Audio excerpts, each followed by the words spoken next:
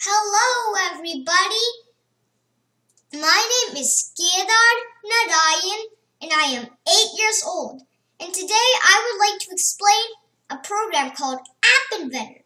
Now, AppInventor is made by MIT, so you just type in appinventor.mit and you'll get this program. AppInventor is a fun way of making apps. Unlike JavaScript, AppInventor, you don't have to type. There will be little blocks that you can connect together to make the code. Now I'm going to explain a little app I made called Click-a-rama. If you see Click-a-rama, this seems complex. It's actually very simple. If you go to the screen, I've named it Click-a-rama, and I set the background image to background.png. This is actually what you see right here, this part of it. That's my screen. Now, I got this from the amazing Click-a-rama website, and now I'm going to explain my horizontal arrangement, which I got from Layout. If I can show you, it's right here. Not a scroll arrangement, a horizontal, not a horizontal scroll. So, I wanted to make the background color cayenne and the height and the width are automatic. And I want this to be visible with no image. Now I got a label from the user interface. What's a label? Well, a label is a name for a text. For example, hits is a label. See, I named this hits label and the text is hits. So that's an example. Now to make the hits label, I can name it anything I want. I named this one hits label and I took the font size to 20. If you see here the height and the width. And the text I put it to hits, and after that I put a semicolon if you see. Then I got another label and I named it a hits count label. Same thing, only the text is a 0. And I put these two in the horizontal arrangement. And then I put another one, but only instead of in the hits, it's a hit. I just want to name this one misses. The misses count label stays at 0, and like 0, and the horizontal arrangement is the same as the first one. Now, I took out a little button here called a reset button.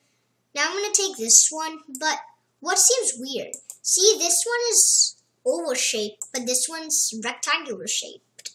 Why is that? If you look here, the shape here is an oval. But if you come over here, the shape here is default. If I just set this to oval, you'll get an oval shape.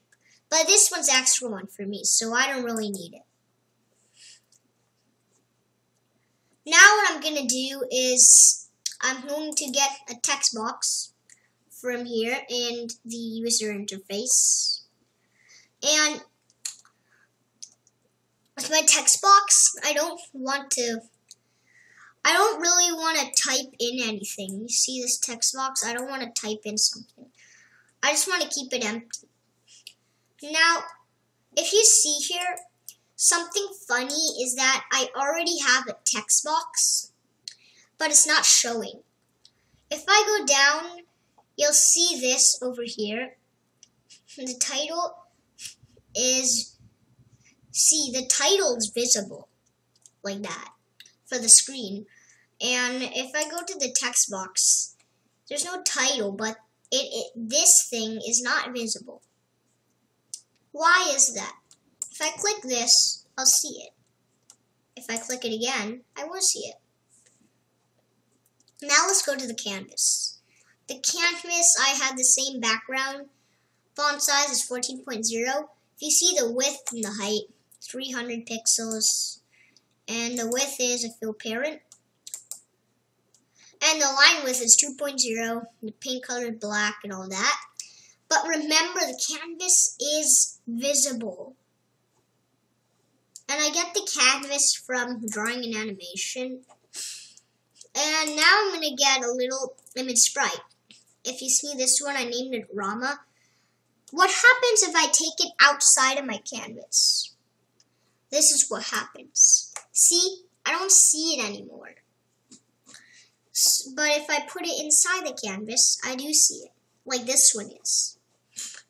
Now I'm going to make this Rama's picture none, but the height and the width is 150 pixels, and the interval is 100. Now the XYZ doesn't really matter right now, it will only matter in the code, because it just says how 3D it is and where the thing is.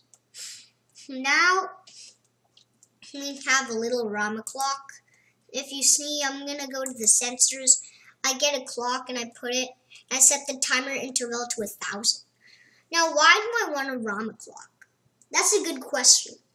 A Rama clock is used for me in this program because I want to make sure that they'll keep changing in the right amount of time, in this given amount of time.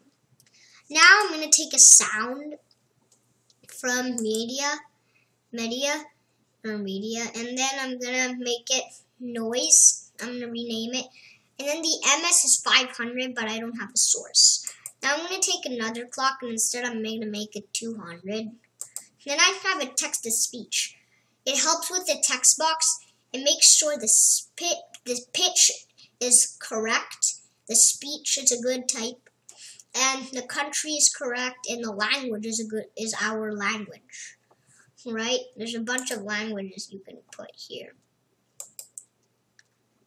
Now, what I'm going to do is, that is basically it. And if you see here, I have a bunch of Ramas, 1 to 12, along with the background.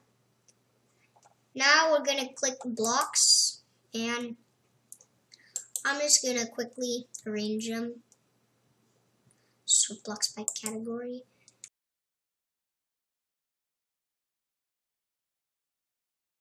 So here you see this code looks hard. I'm going to start with easy and simple code. Let's start with starting the code. So what happens with starting the code? Well, I'm going to say when screen1.initialize, I'm going to call this function. A function is like a bunch of code blocks combined in one block that you want to use a lot of times, more than once. But you don't want to do it all over again. And also for the timer, I'm going to say when ramaclock.timer, when the time's up, I'm going to call move Rama, and that is some of the basic parts of this.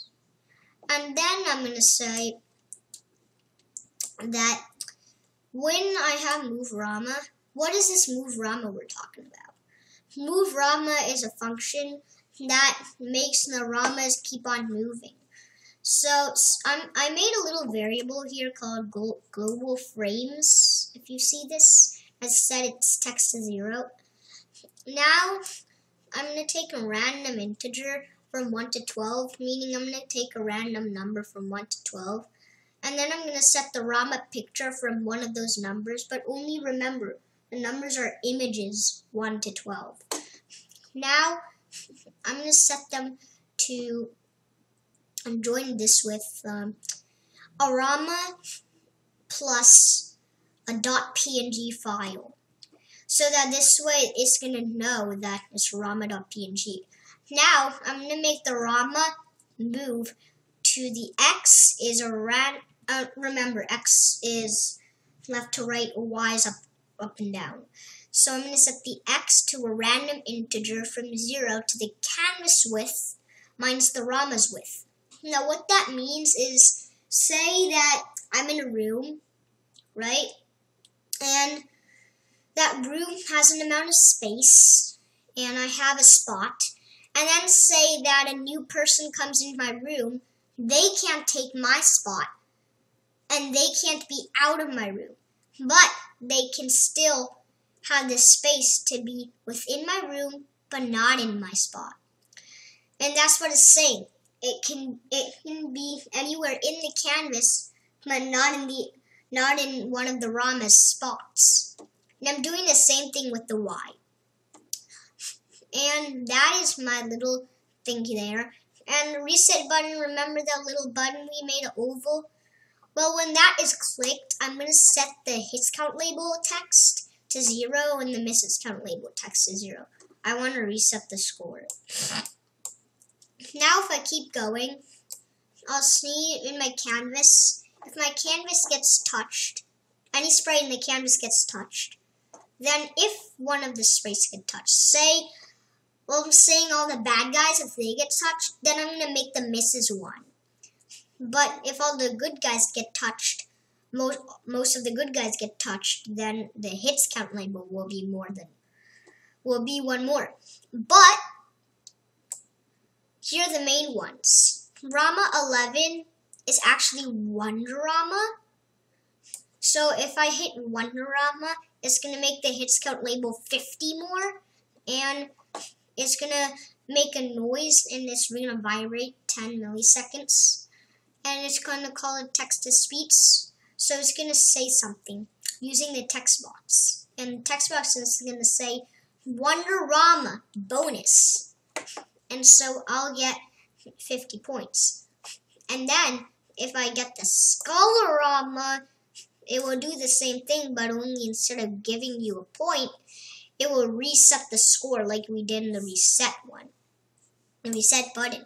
And instead of saying Wonderama bonus, it will say, oops, you're dead, reset the score, and it will restart.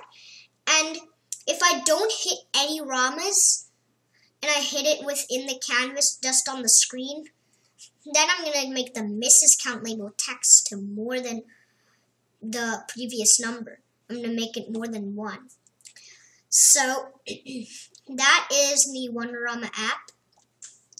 So I'm going to explain how to set the app up.